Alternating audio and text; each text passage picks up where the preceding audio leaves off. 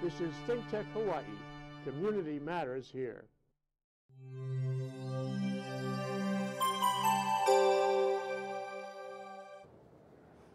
Okay, we're back. We're back with Community Matters. I'm Jay Fidell. It's a 3 o'clock rock. Okay, we have Clare Hanusz again. She's an immigration attorney and the founder of Aloha Immigration. Aloha Immigration. There should be Aloha in immigration. There needs to be more of it. I'm trying client by client, case by case. Well, you've practiced immigration law for many years, actually. And in various places and contexts and all that, you've seen a lot come and go. But you're now in a special time, aren't you? This is different than anything you've seen before, am I right? Yeah, special in a bad kind of way. Yeah. Yeah.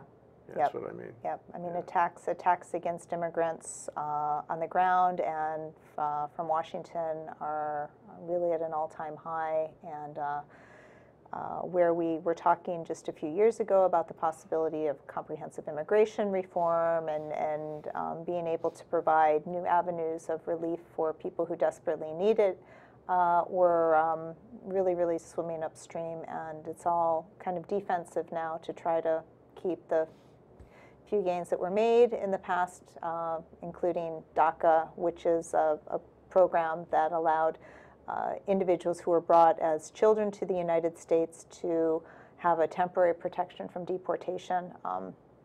All those things are now kind of in the crosshairs of the Trump administration. It's scorched earth. It's at every level and every way he can possibly think of. Yeah, yeah, it is. It is. And it's hard because there's a lot of issues that that I, as an individual, are concerned about. But immigration is taking up all of my time and then some. But there are lots of, we have to be really looking at multiple fronts for our civil rights and civil liberties and how they're being trounced. You know, funny thing is that this started out back around January 20th under the rubric of we're going to protect the country from terrorism. Right. And then he, made his ban, his sort of amorphous ban about, Arab countries. Right. But, there hasn't been so much talk about that lately. It's more like any foreigner is at risk. And then, to me, and we get into the more detail of it, but then to me, if I look at what happened in Charlottesville a few days ago, and I look at his remarks yesterday, revealing his true thoughts about this, what I get is it doesn't have that much to do about terrorism at all. In fact, it has to do about racial supremacy. Right. No, I agree, and it's not just immigrants. It's a larger classification, I guess, of people of color, and many immigrants fall into that category, and so immigrants are taking the same kind of hits that African Americans and even Latinos who've lived in the United States from who can trace their history back to before the United States was the United States, have been taking hits for a long have been taking hits for a long time. And it's really, I think it's just the most knee-jerk. Like, people are scared. The economy's bad. White folks who used to be able to plan on generation after generation, their lives being better, having more opportunities than their parents, having more opportunities than their parents, don't have that anymore. We're looking for somebody to blame, and immigrants are always the easiest group to blame. And again, this xenophobia that we're seeing towards immigrants isn't just, and people of color isn't unique, of course, to the United States. It's a trend in many European countries. Australia has some very arguably racist immigration policies as well.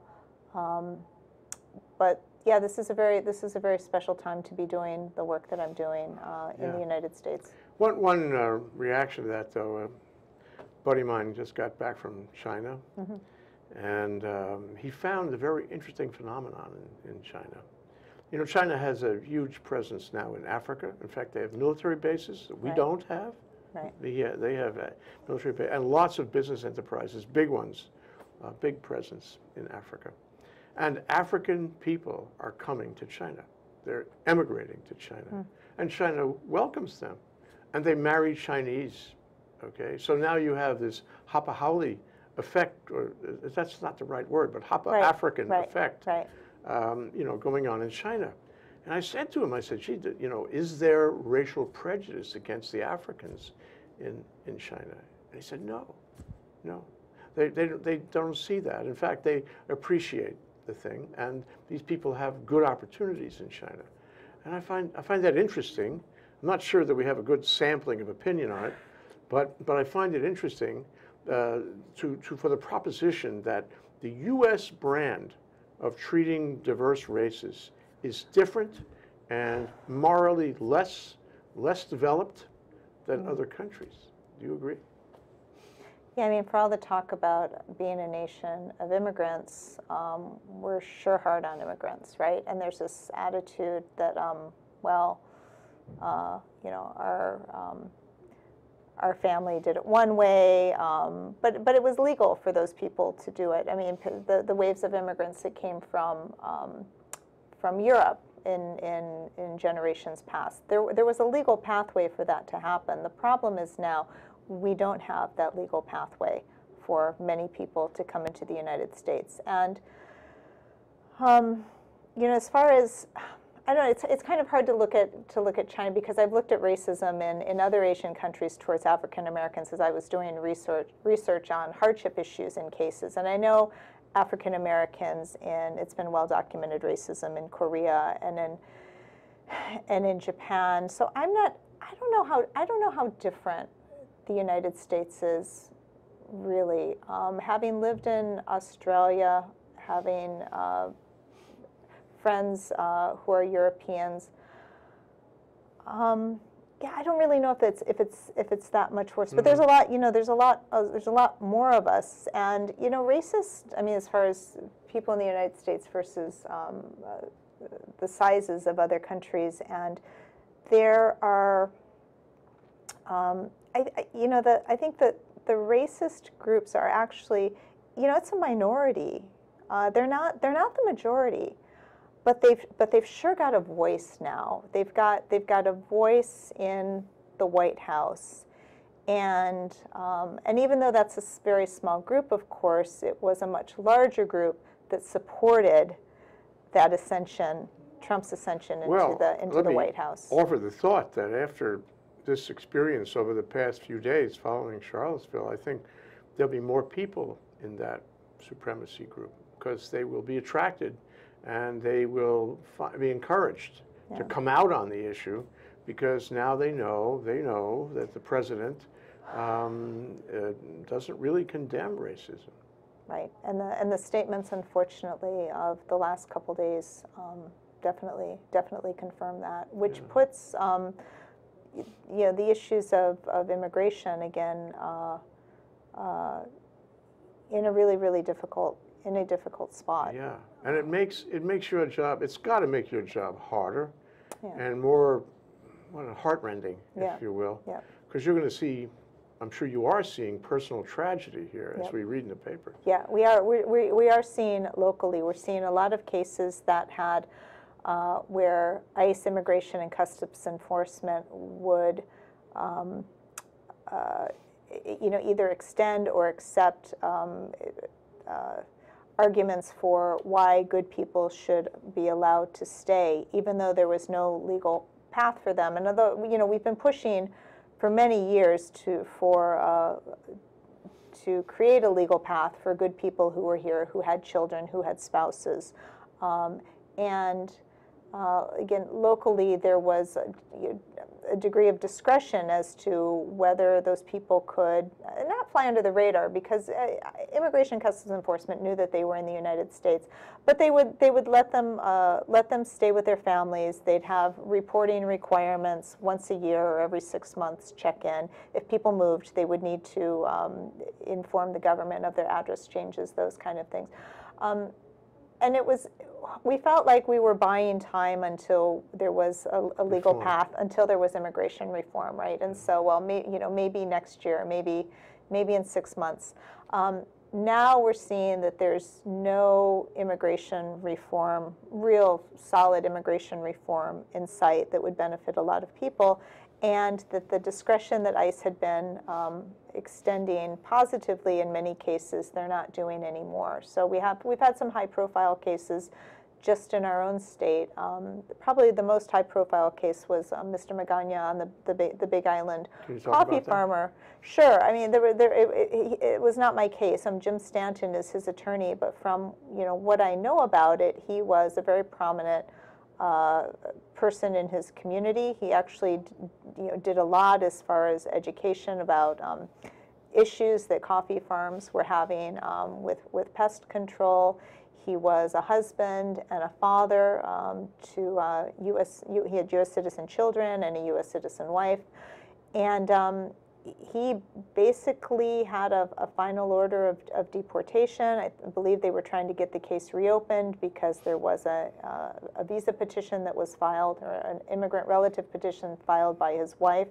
But it would have taken time to work through those things, those petitions, which before would take 5 to 6 months, are now taking longer, and longer they were trying. Means we don't know exactly how long. Longer means we don't know exactly how long, and I think Mr. Stanton was trying to keep him here so that until that process could go through. Because once someone has to leave the United States, it's years before they're able to come back in. Yeah, they're on a line at the other end, and they got to wait, and nobody's in a hurry to help them these days. It's a line. The line's getting longer, and it's a very expensive and time-consuming process.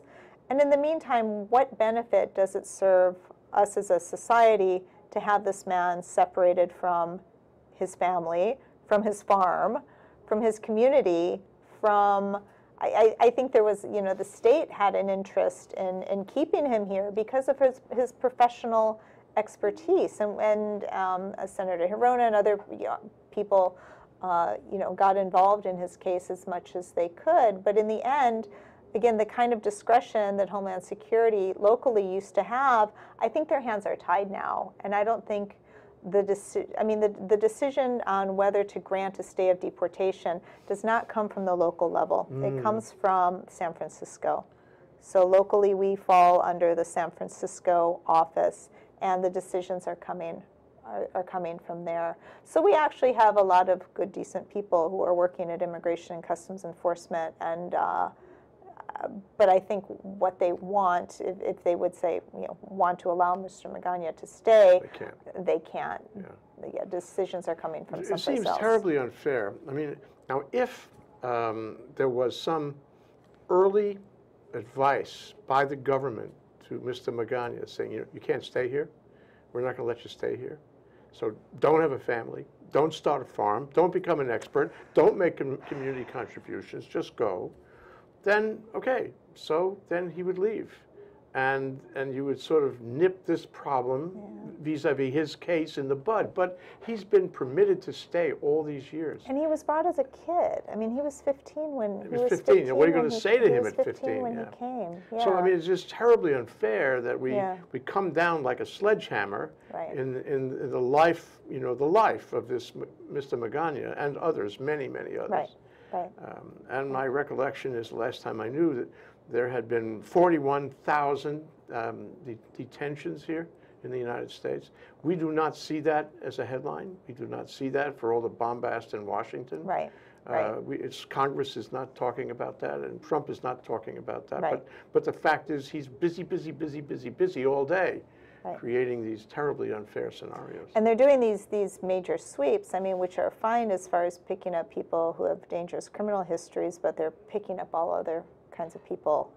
Making no distinction. Making no distinction. And then again, once people get in the deportation system, the discretion to take people out seems to have gone out the window with the Trump administration. So that's why you have, and some cities are actively resisting sanctuary cities. The so-called sanctuaries. Well, then they get punished, and they're challenging that. They're challenging that in the courts, and it'll be very interesting to follow what's happening in Denver, in San Francisco, in San Antonio, Texas has also passed some really, really repressive anti-immigrant laws, but there's resistance from chiefs of police who say that, these kind of laws that target people who are, law-abiding, but for the immigration violation, which is a civil violation, it's not a criminal violation. People who are law-abiding, who are afraid to come out and report crimes because they're afraid of getting turned over to ICE, that makes our communities, less safe, and it impedes our ability to do our job and build up trust with the community. So there's a lot of resistance right now. Nationally, there's a lot of resistance locally. I mean, we have a phenomenal Attorney General who was out in the forefront challenging the ban. Our state. Sorry, no. Doug Chin's face popped into my mind, and not Jeff Sessions. There could not be more polar opposite. But Attorney General Chin is challenging these at every level on behalf of Hawaii, which I think really does our state proud. And I hope that people can see the value of what Hawaii has contributed to this. We have a great message, actually. We do. We have something that is these days in short supply. That's true. We're going to take a break, actually, Claire, and when we come back, I'd like to tell you what worries me and see if it worries you also. All right. It's Clare Hanusz. She's an immigration attorney, and we love talking to her. Thanks, Jay. This is ThinkTech Hawaii, raising public awareness. Living in this crazy world, so caught up in the confusion, nothing is making sense for me and you. Maybe we can find a way, there's got to be solution, how to make a brighter day. What do? We've got to give a little love, have a little hope, make this world a little better, try a little more, harder than before. You may say I'm a dreamer, but I'm not the only one. I hope someday you'll join us, and the world will live as one. We're back. We're live with Clare Hanusz. We're talking about the immigration changes in our country and how it affects the practice of immigration law, among other things. So how does it affect the practice? I would imagine that people walk into you now, people who you might have been able to help before Trump, and you have to say to them, look, I'm really sorry, but this is all a very difficult situation, but I don't have the same legal tools available to me to help you. Yeah, so, well, actually, I mean, the laws haven't changed yet because Trump, thankfully, can't change the laws. Congress makes and changes the laws. Oh my God! Somebody has to tell him that. Well, so the reality is when people come to me, they think that Trump has a lot to do with their current situation, and the reality is that if they had options before, they generally still have options now.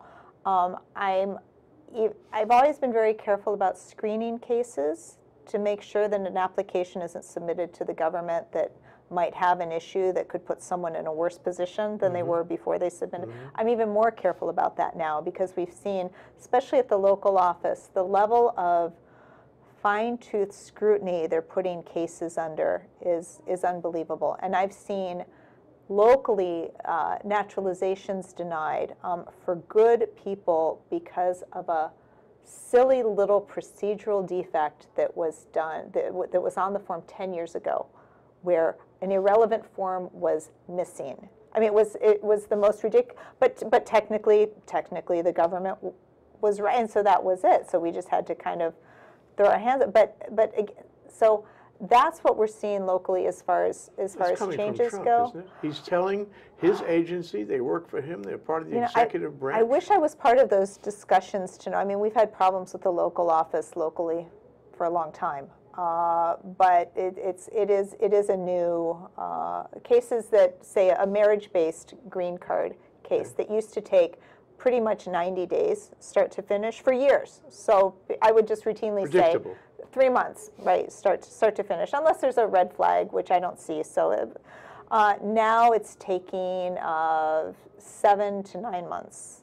And then what was a problem before, and it's even more of a problem now, is cases are going into these kind of black holes where you leave the interview and they very rarely say, okay, everything looks great, we're going to grant this. They say, okay, thank you, we'll be in touch. And then people wait and wait and wait. And our abilities, even as attorneys, to get any kind of sense of how long it's going to take for this decision to, I mean, we're stuck. And our clients get really frustrated with us, and I understand. They're thinking, well, we're paying for an attorney. We should.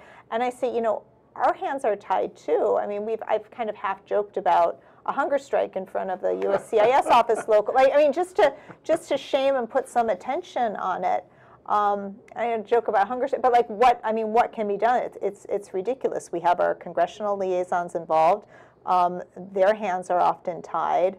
We kick and scream. We file complaints and requests, and we get this. Oh, we're sorry for the delay. The case is under either some kind of administrative processing, and we're seeing those delays longer and longer. So that's what's stressing people out and stressing us as advocates out. My sense from what you say is that it's getting worse. Is it? It is getting worse. It is getting worse. And I think Trump, when he talked about this initial Muslim ban, it was a kind of a pause on immigration from certain countries for them to review the vetting procedures, which were arguably fine before, kind of under the guise of a Muslim ban. Well, this kind of extreme vetting is, I think, going on at all levels right now.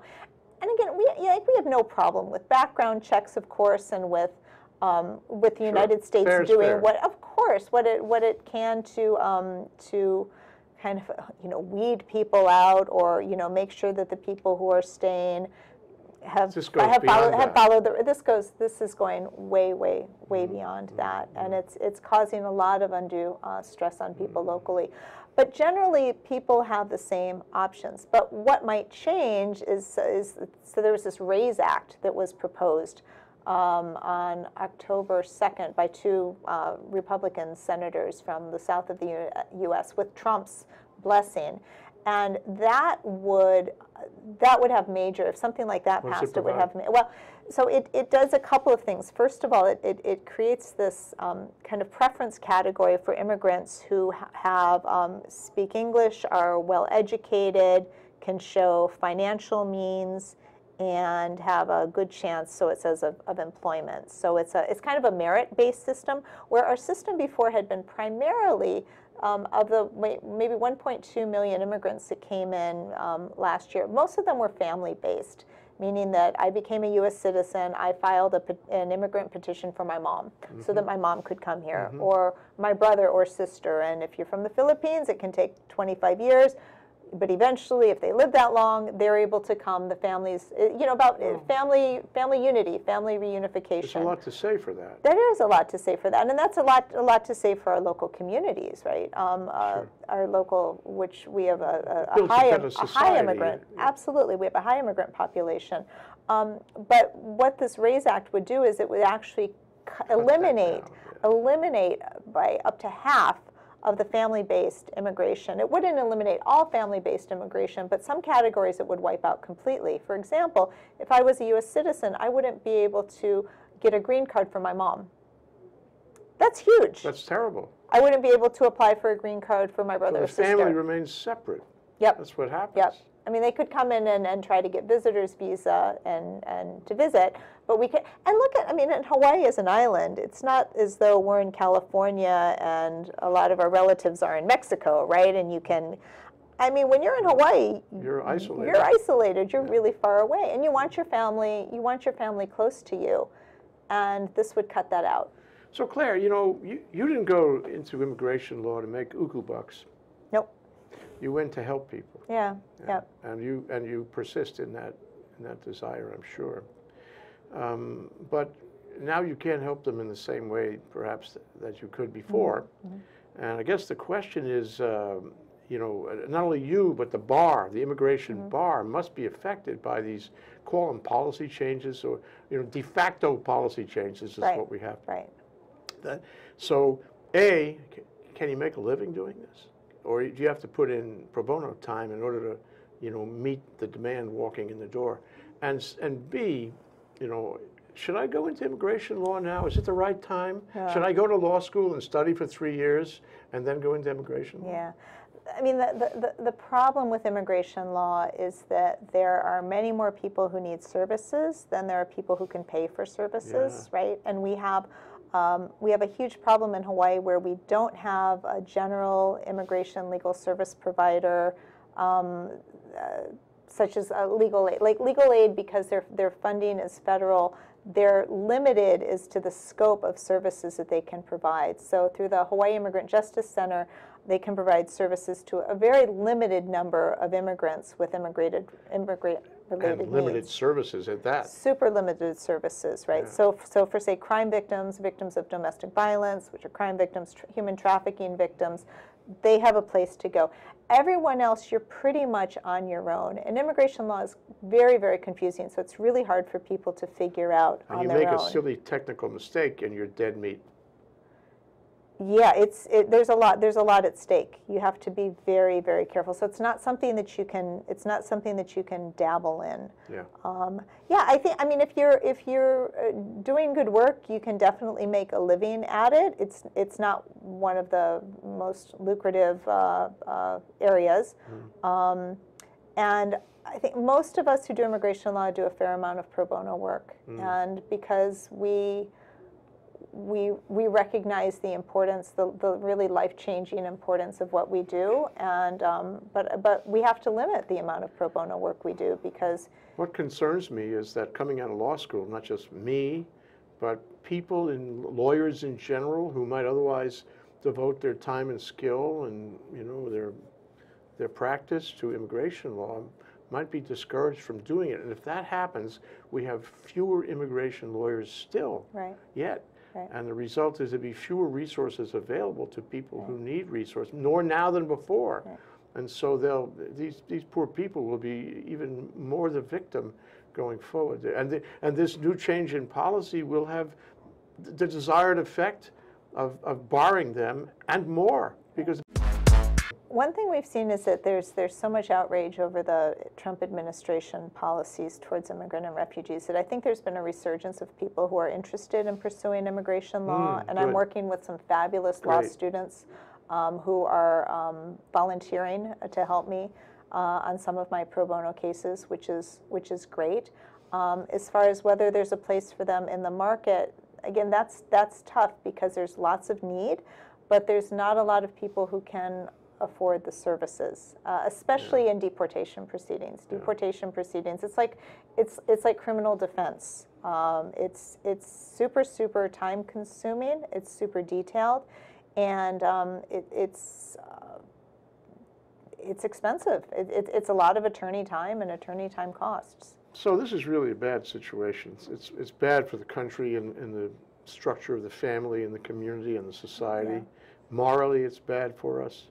It's bad, tragically bad for all these people. It's bad for our image around the world. Right. We're no longer the Statue of Liberty with open arms. Other countries do way better. I mean, in Canada, for example, much more Well, open. we have refugees who are fleeing from the United States into Canada. Yeah. Right now, and Canada is treating them way better in lots of ways than the United States ever did. But again, locally, as far as resistance efforts, again, law students stepping forward, we have attorneys stepping forward, and so. Are we a sanctuary city? We are, well, no, we are not. I mean, a sanctuary city is kind of a squishy term.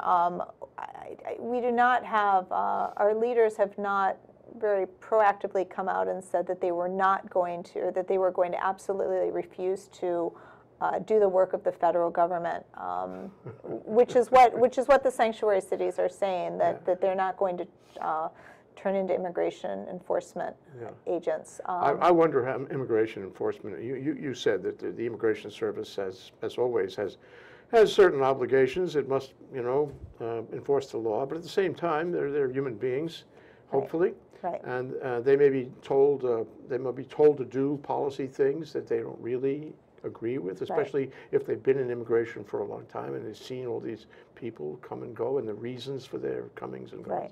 Right. And so I really wonder whether there's resistance. Maybe, it's nothing that we can know, but I wonder if there's resistance within the Immigration Service itself to this policy where they really hate doing what they're being asked to do. I think a lot of them do. Although as far as resistance, I think they're still pretty much doing their jobs. Enforcement. Yeah. And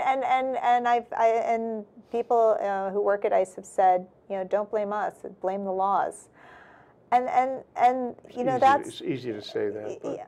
But I understand. I understand where they're coming from too. And while I couldn't do their job personally, again, a lot of them are really decent human beings, and I've seen my clients more often than not actually treated with a great degree of compassion, and you can tell that the officers don't enjoy the answers that they have to give a lot of these people as far as what their options are, or when a stay is denied, they don't do little happy dances and said, okay, we're getting rid of another one. I mean, I think they feel it.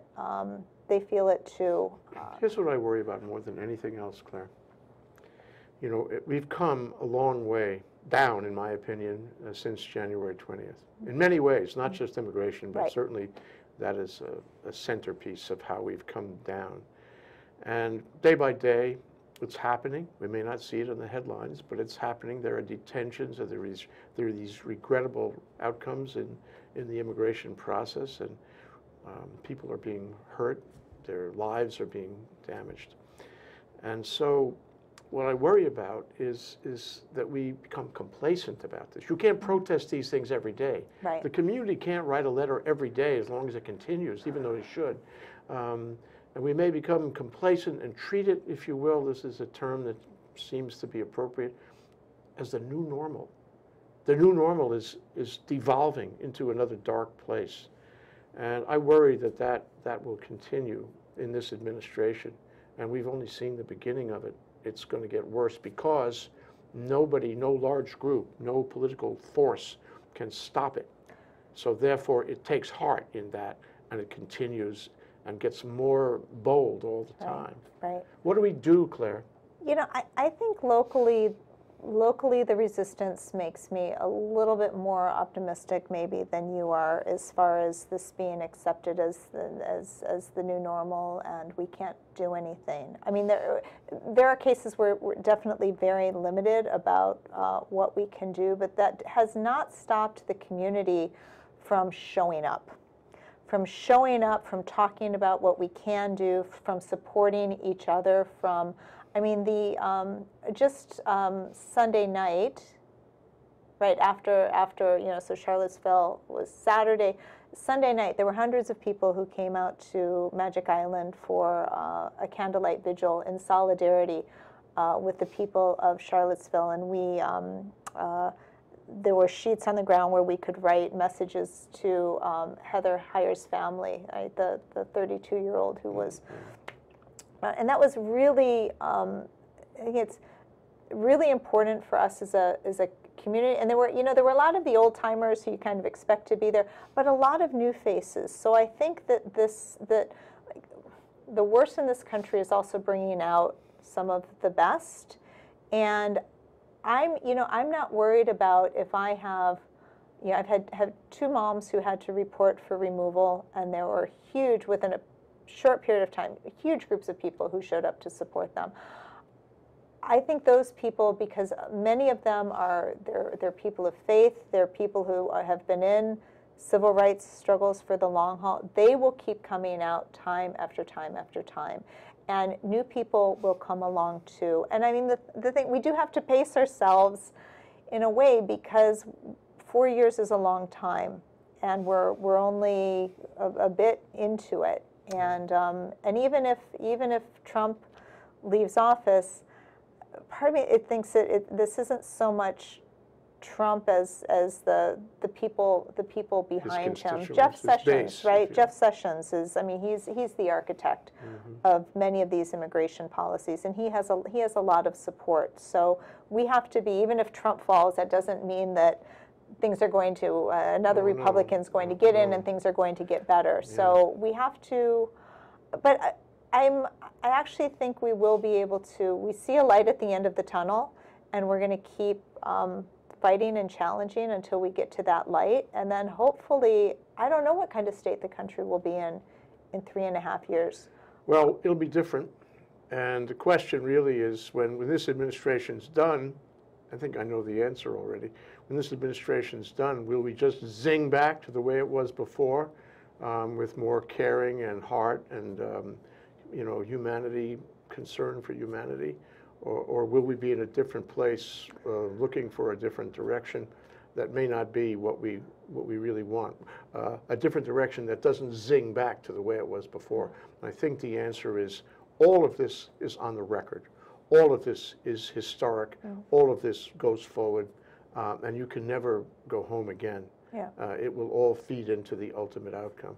But even as far as immigration policy, again, I just have to keep remembering, it wasn't so great under the Obama administration either. The Democrats, President Clinton signed some very repressive immigration laws during his time. So, yeah, it wasn't as bad as it is now, and I don't know how much worse it's going to get. But I don't want to also kind of paint over with a rosy picture what happened, prior Sure. to Trump, because it was pretty rough on immigrants before. We have to take it all in context. We have to take it all on a historic continuum. We have to remember where we've been if we want to find out where we're going or should go. And one thing, Claire, is so clear to me after this discussion, is that it's not over.